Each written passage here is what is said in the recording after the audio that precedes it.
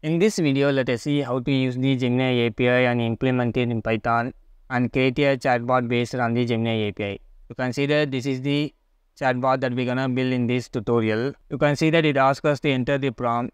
For the prompt, I'm gonna give hi. We get a response like, hi there, what can I do for you? The cool thing about this chatbot is that it can understand the context. That is the chats that you have made earlier. Depending on the chats that you have made earlier, it can give you the response appropriately. Let us see how to build this chatbot with the help of the Gemini API. Let's get started. For this, just head over to the ai.google.in. You can see that we get a response like, hi, AI for every developer. After you go to the website, click on Gemini API. It will open up a new page, something similar to this, and click on Get API Key in Google AI Studio. It will open up a new page where you have the option to create the API key. You can see that we have an option create API key, but we will deal with this later. For that, let me cancel that. First, we will set our models. For that, click on create new prompt. In this case, we can type our prompt or we can change the model we need for our project. For the demonstration purpose, I'm gonna give you a prompt here. This is the result that we're gonna get into our chatbot as well. For this, I'm just gonna give you a prompt like, you are an interviewer which asking question for us. This is our prompt. Let's click on the run button to give the prompt to the model. As you can see, this is the response that we get for the prompt. If you want to change the model, you can do that by clicking on the right hand side. We have here model of Gemini 1.5 Pro. Click on that. This is the latest version. And if you want to change the temperature, you can do that by increasing or decreasing. You can see that we have a token count of 2 million. ChatGPT started the token as 400, but within the 18 months, we get a token limit of up to 2 million. And below that, we have a option of JSON mode. We will deal with that later. If you want to get the code for this, click on get code. This is the Python code for our models and the input that we have set. You can see the temperature is 0. And we have also the model that we have set, Gemini 1.5 Pro. The history is the chats that we have given earlier to this chatbot. Let me close this. Let's actually change something. Let's improve the temperature to 1 and enable the JSON mode. Let's test the JSON mode now. Now if you get the get code, if you want to change something in the code, you can do this in this Gemini playground. Let's actually test the JSON mode. For the prompt, I'm gonna give something like introduce yourself. Now if I click on the run button, you can see that now it gives me the response in a JSON format. To change something in the code, you will have to do in the Gemini API, Gemini playground, or you can do the code manually if you know the basics of Python. Or if you are a beginner, you can do something in the Gemini playground and you can then get the code. Here you can see that now the response type is of the application of JSON. Let me close that and off the JSON mode. Let's click on get code again and copy this code. I'm gonna open up here IDLE. You can use any IDLE if you want. I'm gonna use the Sublime Text Editor. I have a Python file here. I'm gonna paste the code that I have copied. We have to install this Python package to interact with the Gemini. For that, let's copy this command. Let's open up your terminal and paste that code here. With the help of this Google Generative AI, we can interact with the Gemini models. Just give you a few minutes, it will download all the dependencies we need. As you can see, it's installing all the dependencies. Now the Google Generative AI has been installed successfully. Let me close that command prompt. Next, we need to pass the API key. For that, let's open up the Gemini playground once again. So let me close this and click on Get API Key and click on Create API Key and click on this API key in new project. You can see that it's generating the API key for us. I'm gonna delete this API key after this tutorial so you can use this API key into your Python code. Now the API key has been generated. Let me copy that API key and paste that here. Let's remove this and paste that here. Now we have set the API key. If you scroll down, this is the configuration, temperature 1, max token size to 8000, and the response will be the plain text. And the model is the Gemini 1.5 Pro. If you want to change something in the code, you can do that in the Gemini playground. Here in the playground, you can change something and get the code. For example, if you want to change the model to Gemini 1 Pro, here you can click on get code, and this is our updated model. You can copy this and replace the existing one.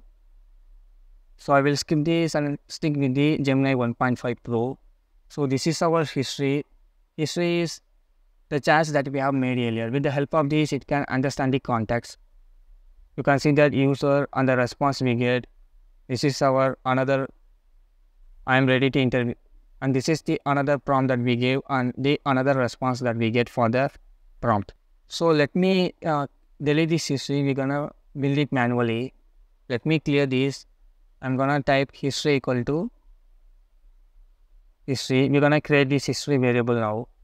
Let's create a history list now. History equal to, this will contain the empty list. Let's enclose all this code within the while loop. While true, we're gonna execute this. Let me indent this. While true, we're gonna run this. Let's also take a input from the user. Input user equal to, we're gonna get a input. Inside this, provide a prompt, enter text, or we can change that to, we'll simply give me a prompt u. After we get the input from the user, we will have to pass that to the Gemini model. Further, let me replace this with the user input. This will be input user. Instead of printing that, we're gonna store that in a variable model response equal to. After we get the response, we're gonna create our history by own. Before that, let's print the model response and also append the history. History dot append. First, we're gonna append the user input. For that, the role will be the user, and the next key will be the path will be our user input. This will be our input user. We also have to append the model response. For that, history dot append. We're gonna change the user to model, and the paths will be of the model response. Now we have, before this, let's actually print a welcome message. I am Gemini API, how can I help you? This is our welcome message. Now we have set everything to work for our chatbot. Let me type bot before this. Actually format the model response also. Here we're gonna use the f string. This is also bot. Now we have set everything. Let's test this file now. So let me copy the file path and open up the terminal. We're gonna type Python and the name of the file that we wanna run. Let's press enter. As you can see, we get a welcome message. I am Gemini bot. Let's give you a prompt now. Hi. We get a response like, hi there, what can I do for you today? Let's actually type another code, another prompt. Write a Python code. Let's actually give you a write a Python code. As you can see, it asks us, what do you want the code to do?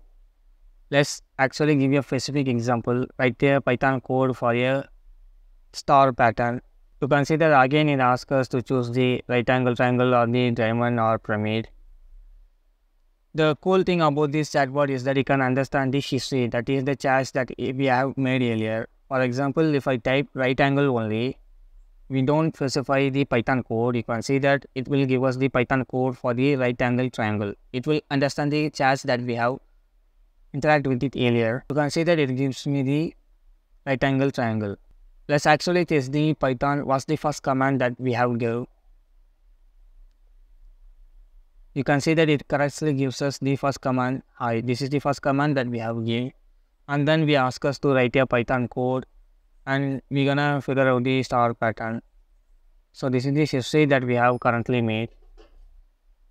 Python code for the Fibonacci series. Let's see if Python Gemini can handle this. As you can see, we get the Python code for the Fibonacci series. Now if we actually history, now tell me about our chat history. So this is why we use the history variable earlier, right? You can see that first we greet us by asking a hi message, then we ask us a to write a Python code. After that, we set it to write the star pattern. Then it asks us to choose the number of rows, and after that, we ask us to do the Fibonacci series. Finally, we ask us to give the chat history. So this is how you build a chatbot with the help of Gemini API with the context, that is the history. This is for this video, and I will continue in the next one.